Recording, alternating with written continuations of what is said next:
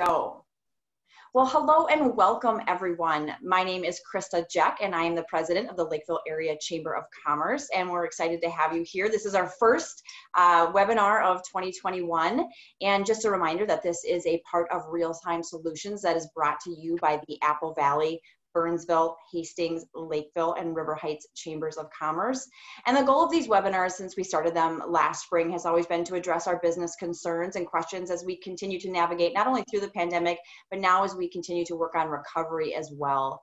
And we want to give a special thank you to our first sponsor of 2021. Xcel Energy is our series sponsor, and Xcel Energy has made a commitment to protecting the environment, embracing clean energy technology, and standing with our communities to shape the future. And they've been very supportive of our chambers and our business community. And so thank you to Xcel for being a sponsor.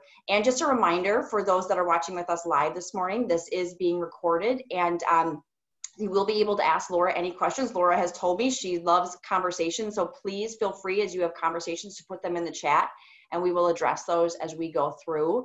And so again, as I said, we're excited. We've got Laura Bordelon here with us today, and Laura is the Senior Vice President for Advocacy at the Minnesota Chamber of Commerce, and Laura has been there since 2011. So you're coming up on 10 years this year, right, Laura? That's amazing.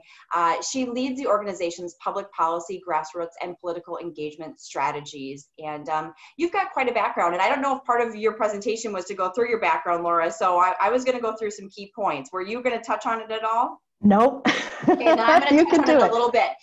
She directed the Minnesota Chamber's Education, Telecommunications, and Energy Policy from 2000 to 2004. She was a policy director for Governor Tim Pawlenty from 04 to 05, and then was named the Director of Legislative and Cabinet Affairs in 06. And she was recently Director of Corporate State Government Affairs for Medtronic. So you've been seen several sides of it.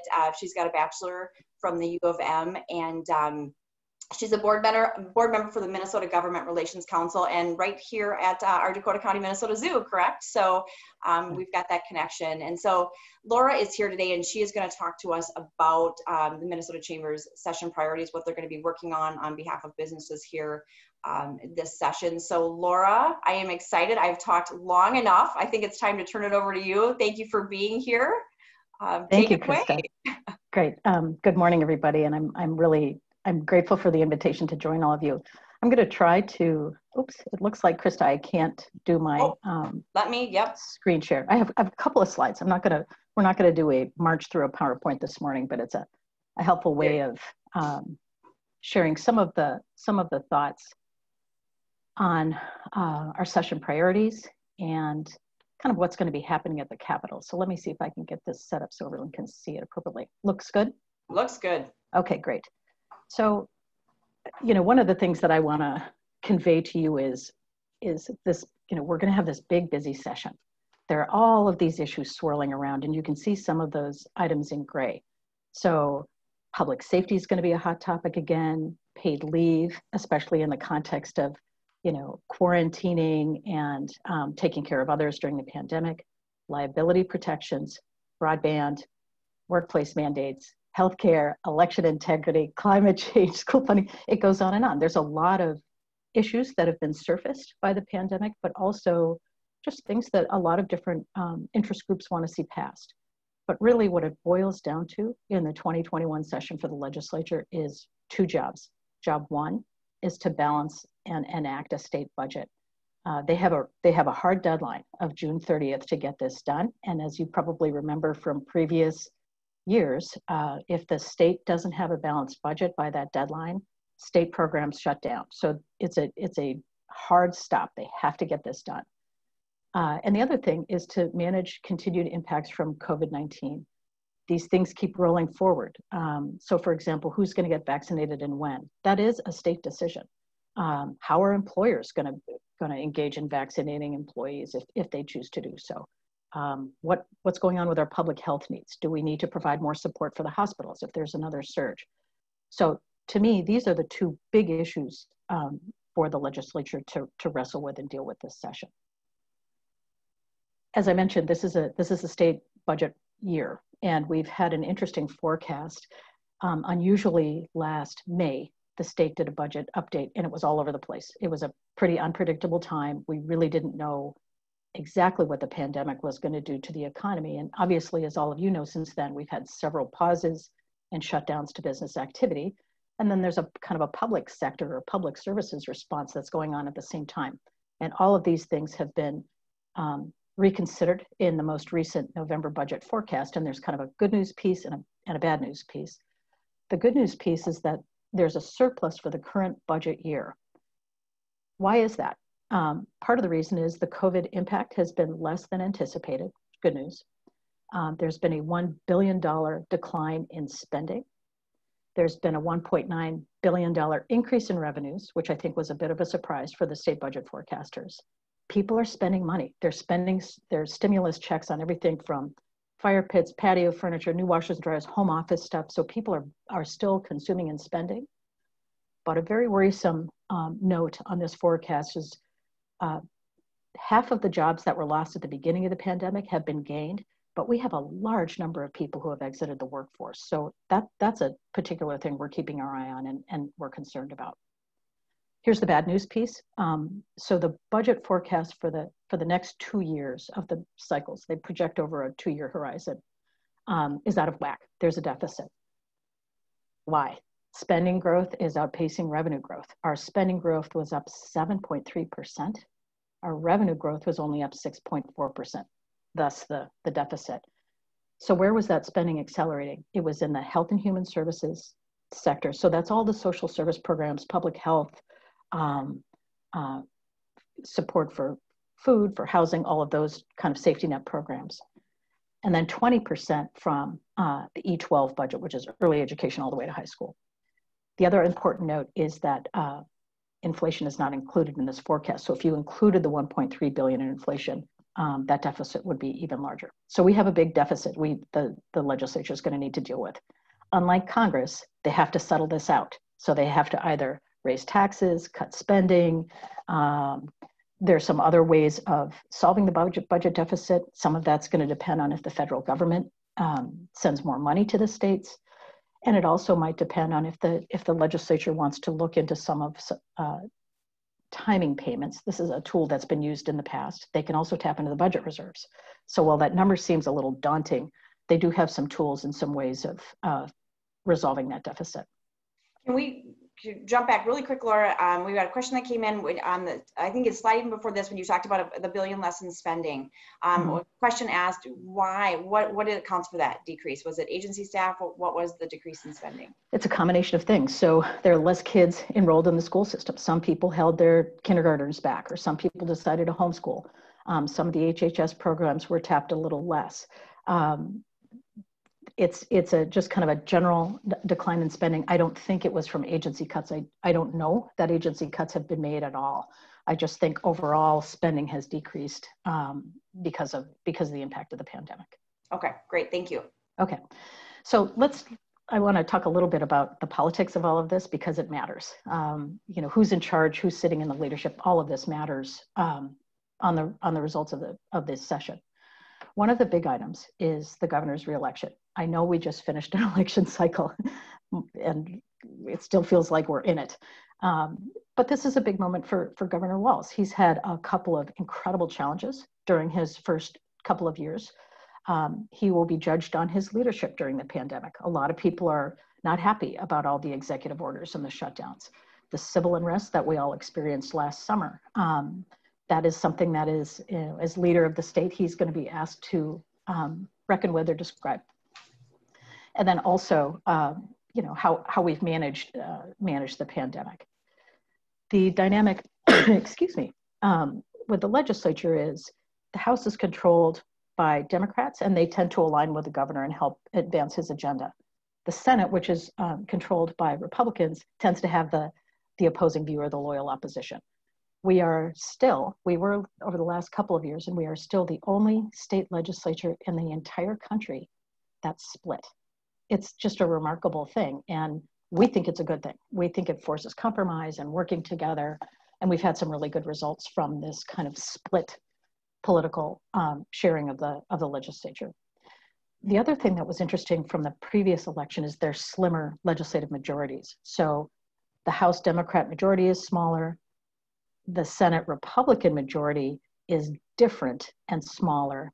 And I'll get to that in the next bullet point, which is there are factions now within the caucuses. I don't know if any of you saw the news a couple of months ago, but two longtime Iron Range Democrats, Senator Tom Bach, well known around the Capitol, and Senator David Tomassoni, both from the Iron Range, left the Democrat Party and became independents. There are also a group of Republicans in the Minnesota House Republican delegation that call themselves the New Republicans, and they caucus separately from the rest of the Republicans. And there's also two new senators who are supported by the Democrat Socialist Party. One is from Duluth and the other is from Minneapolis. So that's a whole nother dynamic going on within the legislature. Very interesting political change with the legislature this year.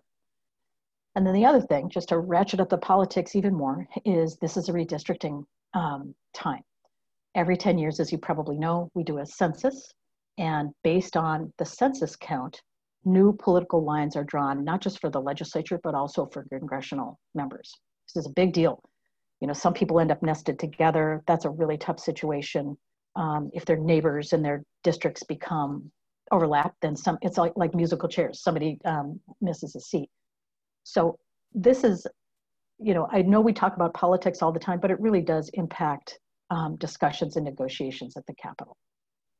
And we as a state, I believe, did fairly well in the census, did we not, in terms of response rate in that?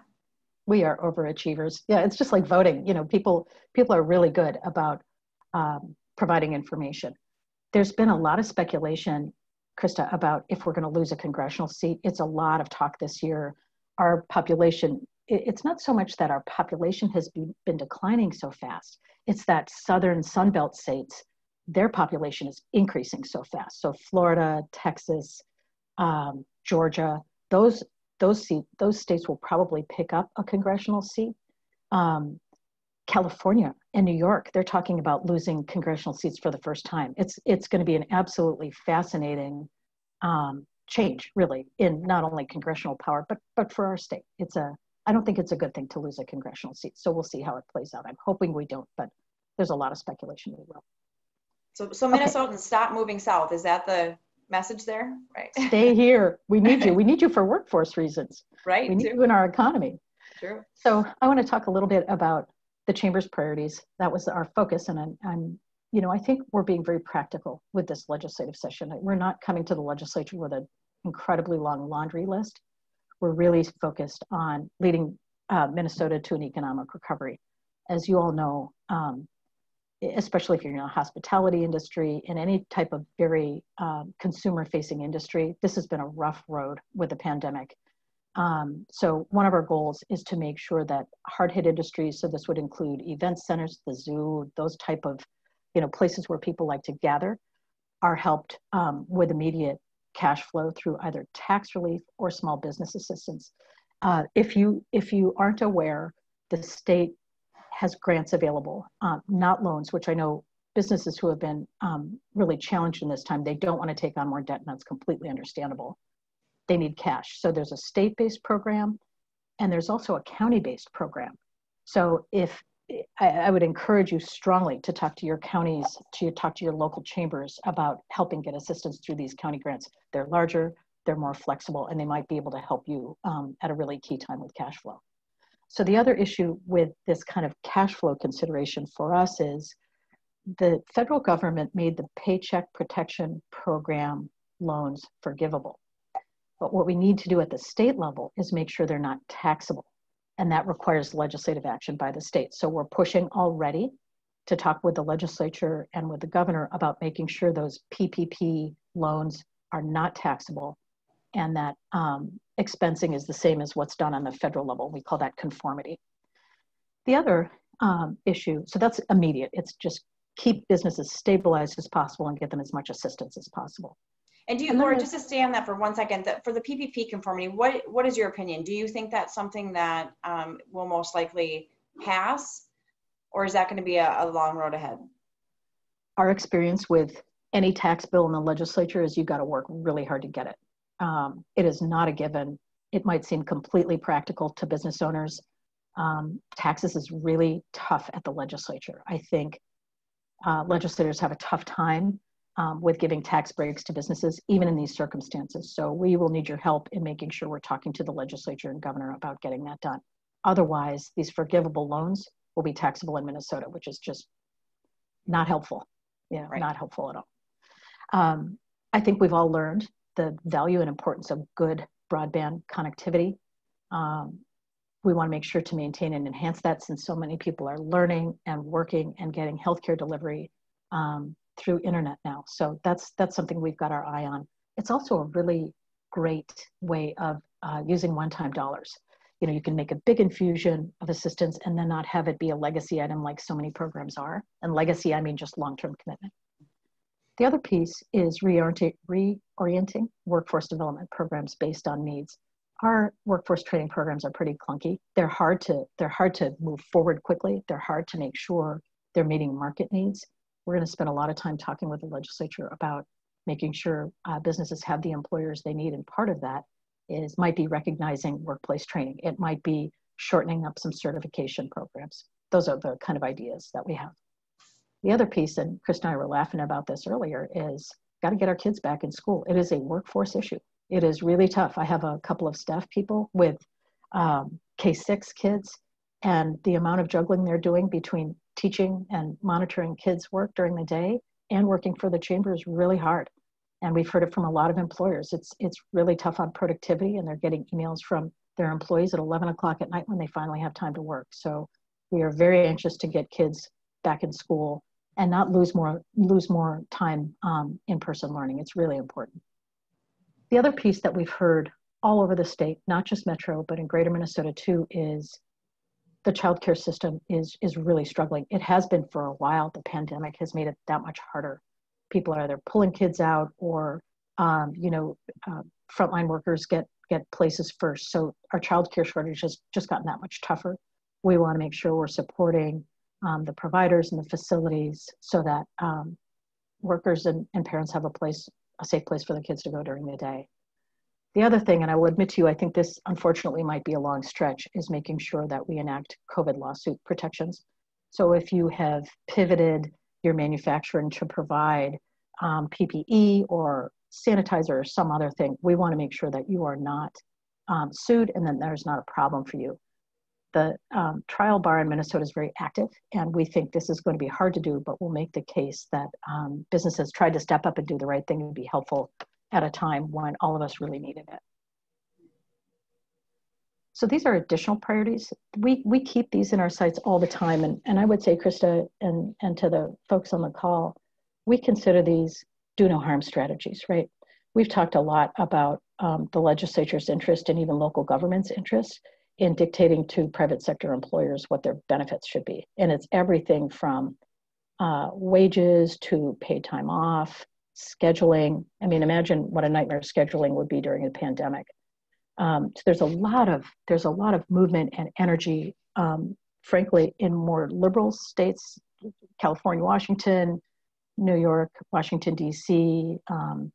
There's a lot of these things are being passed. Massachusetts passed a huge paid family leave program that they took 2 years to resolve the rulemaking on. These are very complicated ideas and programs, and we would prefer to have employers design their benefit sets for their industry and for their employees. That just seems completely sensible to us. The other piece that we always keep an eye on is maintaining access to high quality, affordable health care. It's a benefit a lot of employees want to provide if they're not, or to continue to provide.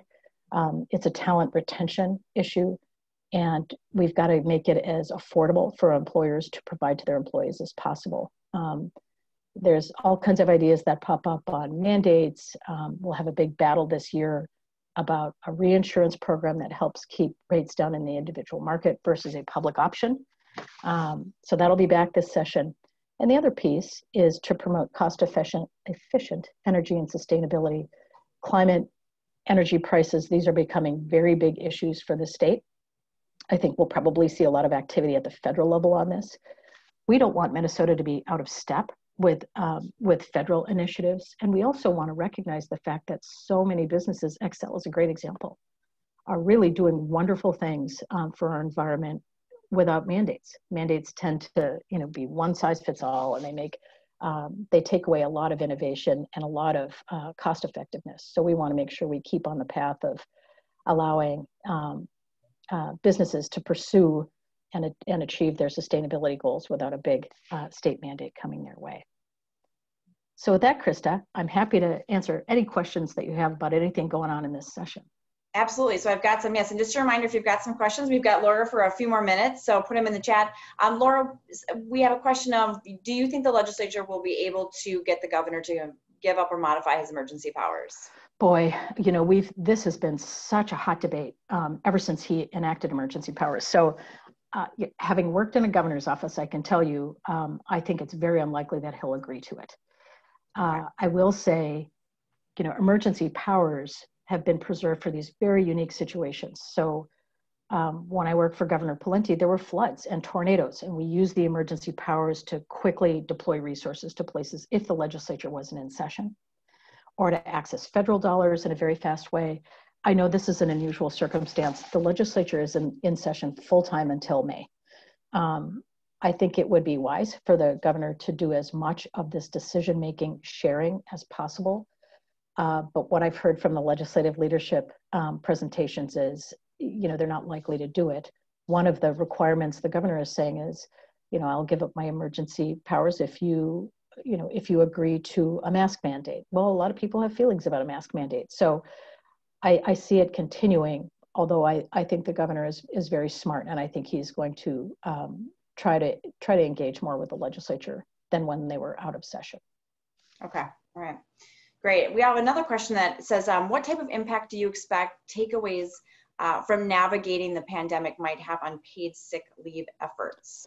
Yeah, I expect it to be a more compelling argument, to be honest with you, especially for lower wage frontline workers. They don't have this benefit. There's a lot of folks that have a PTO style benefit that they can access.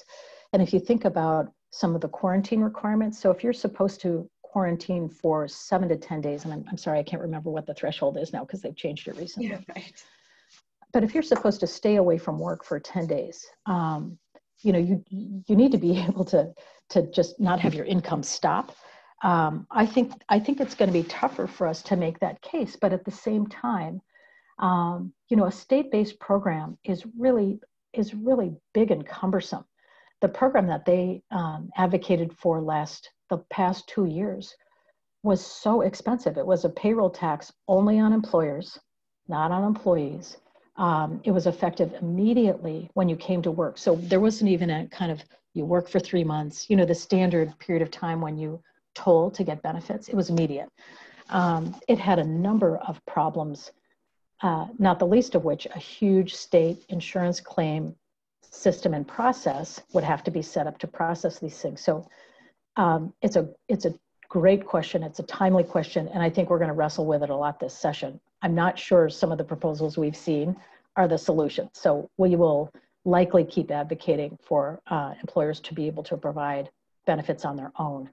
The challenge is when, like small and mid-sized companies, when they can't afford to, what those employees do. So it's a hard topic. I'm not sure we've all landed on the exact right answer yet. Sure.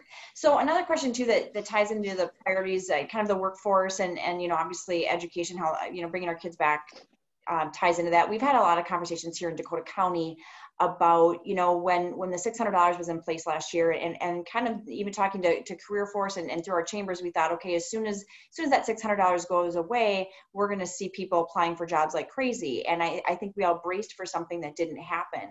And so the conversations since then have been, well, what happened? Why haven't, we have manufacturers, and I'm sure you see it all over the state, who are saying, I would hire, I've got 20 open positions, send them my way. And we're just not seeing that. We're not seeing the folks that have been furloughed or displaced looking for an employment elsewhere. And, we've had employment agencies say, I go to sleep every night with 125 jobs open that I can't fill. how do we bridge that gap? Are you guys seeing anything in other areas, or what do you see from the Minnesota Chamber standpoint? It's a head scratcher, and it's been this way for a long time, Krista. I mean, this isn't, our workforce problem is the same. It's just amazing to me. You know, we heard, I think 12 years ago during the last Great Recession, that employers couldn't find employees. I don't know. I really don't know why. I don't know if there's a benefit, a greater benefit to staying home than going through a training program or getting a certification and going to work. It's a head scratcher, to be really honest with you. And so many businesses are having this problem. In fact, we had lengthy conversations with Commissioner Grove at the Department of Economic Development and the legislature about be very careful about extending unemployment benefits, because we have a lot of members who are looking for workers. You want to be sensitive to the challenges families are facing around the holidays with furloughing, but at the same time, there's jobs available. So I don't have a good answer for you, Krista. I think we're still trying to figure it out too, but our members are saying they're hiring and they need people. And right. That first slide that I showed on the budget forecast, that showed 107,000 people not coming back. Very concerning, very troubling, and it's going to affect our economic growth. So we need to get after that and get that sorted out for sure. Absolutely, absolutely. And I want to be respectful of your time too. We're getting close, but we do have another question. What role has the Minnesota Chamber played in getting exceptions or changes to the executive order? And this person was giving the example of theaters being allowed at 25% capacity. And then, when he changed the EO, he specifically changed theaters to going to a different cap. Do you guys have any ability to affect any of that change? Boy, we try. I will tell you, the administration is really good about reaching out to us and talking about some of this stuff. They're very polite in giving us a heads up. We do engage with them at times with some of these things. We pushed really, really hard on the small business grants and reopening the economy. And for us, we're always balancing, and I think you all are doing the same thing. We want to protect public health, but we want businesses open.